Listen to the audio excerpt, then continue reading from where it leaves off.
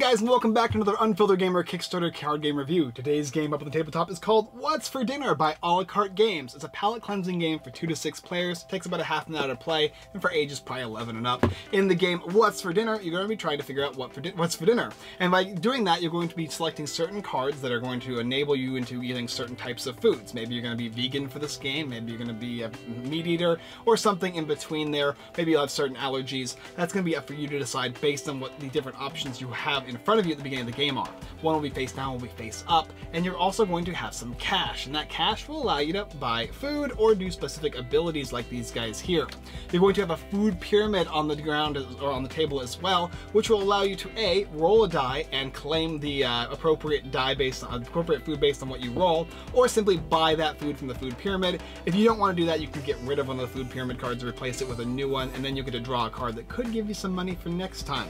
Your objective of the game is to collect all the specific food for your objectives, as well as all of the money values on these foods, because that's what's going to determine the money value, not money value, but the point value on this side of the card here, which will determine whether you're winning the game or not. The cards you have face down, that are secret objectives, are worth a certain amount of points, and the cards that are face up are as well. Alright, let's go and show you what the game looks like. So here we have What's for Dinner, a palate cleansing card game for 2 to 6 players. Now, not only is this a box for the game, but also it comes with a cute little garbage can for when you get rid of cards from the food pyramid. Each player is going to get 3 types of objective cards and 3 types of money and or action cards, and the last player is going to get an additional one of these action/money cards. The first player is going to get that food tray, and then you're going to have a die for the game, which will be rolling through your turn. These cards are basically baconizing your food, which is bad for your opponents because when you place it on a card, it restricts their ability to buy the food as well as to acquire it through rolling a die. The only way you can get it is by rolling bacon. You're going to have a set deck where you can get these different actions, all the different money. You're also going to have the set objective cards you can go ahead and choose from through the beginning of the game, and then of course your food pyramid stack. Each player to begin setup for the game is going to look at these 3 cards, choose 2 of them, get rid of 1 of them, and place one of the cards they have chosen face up and one of the cards they have chosen face down. The card they have chosen face up is going to be worth double points, provided they're able to gain it at the end of the game.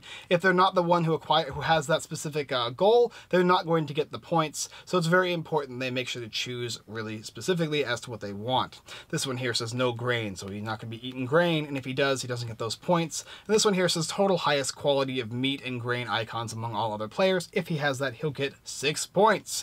The secret hidden objective ones are down here. This one says last acquired meal cards. Okay, or least acquired meal cards. So if he has the least amount of meal cards, he's going to score points there. And this guy over here is actually an interesting one. It says it must be a visible trait.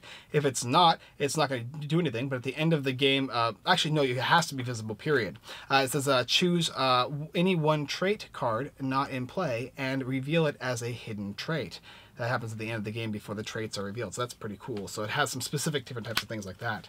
But after somebody is chosen, so we'll have this one face down, this one face up, chosen like that, remove the other ones here. You'll have your 4 cards and 3 cards, 4 for the last, 3 for the first. The game is then ready to begin. Make sure you have everything shuffled as well. All right, let's talk about how to play. So in the game, the first player is going to start off by rolling this die. After that, they can choose one of 2 actions. They can choose to purchase a food card or acquire it via the roll that they get. So if there's a strawberry type card and they roll strawberry, they can go ahead and pick that card up. If they don't want any of the cards that they roll based on this die, they can then just pay for it for the money they have in their hand, if they have any. Their other action would then be, instead of buying or picking up a card, be to discard a card from the food pyramid, put a new one down from the top of the pyramid, and then you'll get to draw one of these money symbols. After that, your turn is over, and you pass it to the next player. Your objective is to acquire all the different types of foods that you can, as well as accomplishing the objectives that you have set up for yourself visibly and invisibly.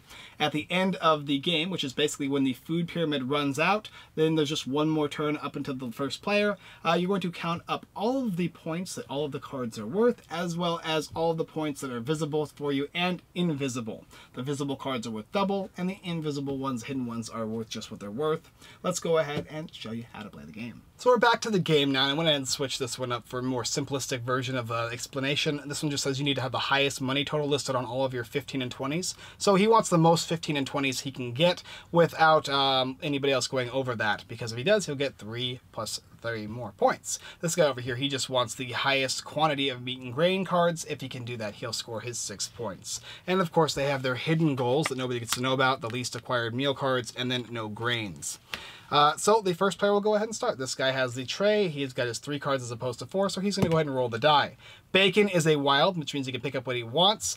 And if not, if you rolled something else like cheese or grain or meat, vegetables, etc., fruit, then you'll pick up the card based on the ones that are highlighted. If there's none of them that are highlighted, you can't pick it up. So with bacon, which is awesome, I'm going to go ahead and pick up this one here because he wants 15s and 20s, right?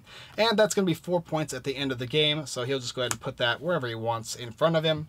And then a new card from the pyramid is going to drop down. That's what he chose to do on his turn, so the next player is going to get to go. Simply roll the die here. He's got cheese, so he can't actually pick up any of the cards here because cheese is not visible, unfortunately for him. But he's got money, so if he wants, he's going for the highest total meat and grain. He'll spend $10 and he'll collect that seafood California roll, discarding this one here. So it's perfect that he got that extra card there. That's going to help him out. Back to the next player's turn here. Oh, don't forget to put the card there. Bacon again. Ooh, bacon is so solid. Check out this card here. This one says that you can discard it anytime, roll the food die, and acquire a meal card that matches the result. So if you don't want this one here, you can go ahead and pick up something else. But he does, because it's worth 15, so that's pretty solid for him. Another card's going to come out, and you're going to keep rolling the die. This guy got bacon for once now, too. And what else does he have here? He can actually choose to re-roll the food die if he wanted, so if he didn't get bacon, he could have chosen to do that. And this guy over here has got play before another player rolls. He can shuffle the pyramid up, re-roll the food die, so a bunch of different little actions he can do. But bacon again, what does he want? Let's look. He wants meat. He can choose to take this one, but it's worth 1 point less at the end of the game, -1. And before hidden traits are revealed, you can discard this TV dinner to swap your revealed trait with your hidden trait. Ooh, that's actually kind of useful. Maybe he'll take that one. And he'll place this one down here. Now, if this guy doesn't like what's on the food pyramid table, he can instead choose to do something else. For instance, he could choose to get rid of these leftovers here by discarding them, putting a new one of these guys out, and then he'll get to take one of these action cards here and put it in his hand. That's $10, so he can utilize that to get anything he wants next turn that's worth 10 or less, but you can also add up the monies for that. And the game is going to continue. It has a tableau management style appeal, along with specific ones of these guys having abilities that you can discard them, or they do something when you purchase them. And of course, their point values. And at the end of the game, it's just going to continue to go until this deck has emptied, and then you're going to reveal your hidden traits. Add double points for here if you got this one, single points for this if you got this one, and that's pretty much basically the idea of the game. Of course, these guys here, which there's certain action cards in here that will say that you have to baconize something, bacon wrapped. If somebody plays this card, he can put it on one of these guys on the table, and that will actually negate the ability for him to purchase it as well as to roll the die. The only way you can get it is by bacon. So if somebody wants something very specific but you don't want it, you can make sure they don't get it by having that happen. Unless you're this character who actually rolls bacon every single time for some reason. That's the basic idea of the game. All right, let's come up and talk about it. Now, just before we get into the review, let's talk a little bit about caveats. They actually made this little dumpster thing here, which is pretty cool. When you go ahead and discard a card from the pyramid, you just throw it in here, and that's basically the discard area. It's not needed, but it's pretty cool, and I like that little aspect of the game. The game is a basic luck die rolling style game. However, you have the ability to purchase things with money, and if you want to rely on this with die rolling less, then you can choose to start discarding from the pyramid and drawing new cards. They'll give you specific actions as well as money, which will allow you to purchase the exact foods that you need. But nevertheless, there is quite a bit of luck in this game. I enjoyed this quite profusely. There's one person at the table who did not like it because of the amount of luck they were not getting with the die. Rolling bacon is always going to be very beneficial in this game, and if you don't like the fact that there's luck in this game, you're probably not going to enjoy it if you don't like the die rolling aspect. But for me, I didn't mind it whatsoever, and there's quite a lot of cards in the game that are going to have different symbols on them. So you're always, when you roll something, I don't know, you roll grain here, in these 4 cards, and there's going to be 6 on the pyramid, there's 2 that have grain on them, so it's very likely you're going to get something on that pyramid. It just might not be the thing you want, but luckily you have the choice, like I said, to spend money. All the artwork's fine. It's cute, and it's kind of like quirky artwork. In fact, it's basically just like it makes me hungry every single time I look at this game. All the bacon wrap stuff and the macaroni. It's got all this different, it's got gluten-free stuff like that, and of course like watermelon, tomato salad. So no matter what, it's going to work with the objectives. The objectives give it a nice twist as well, and it adds more strategy. You know what people's visible objective is, and you don't know what their hidden objective is, but you know the type of food they're buying. If for some reason you never see them buying meat, that's probably because they don't want it, nor do they need it.